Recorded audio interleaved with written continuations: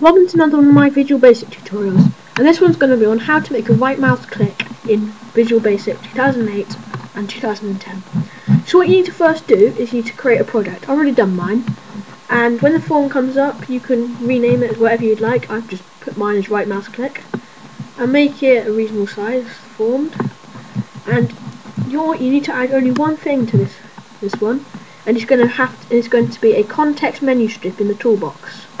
So just drag that into your right mouse into the form, and now in here you can change what everything here says.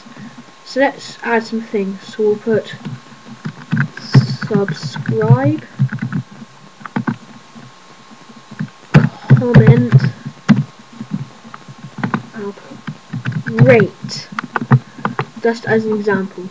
Now just click off that and it should disappear.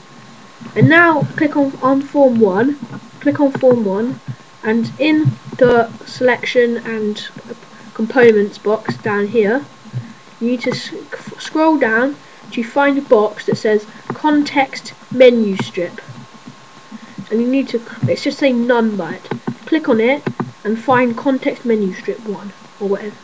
Click on that and you should now have a mouse click. Nothing should happen to the form. So now we're going to start debugging it to make sure it works.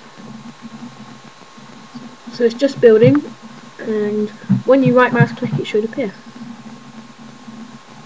Okay, so here we go. The form is now loaded up, and here it is. It's the normal box. But if you right click, you should get this little thing come up wherever you right click. But if you left click, nothing happens. Only right click. These do nothing, but you can make them do things. And there you have it. That's how to make a right mouse click in Visual Basic. Hope you enjoyed. Watch out for more videos. Thanks for watching, and goodbye.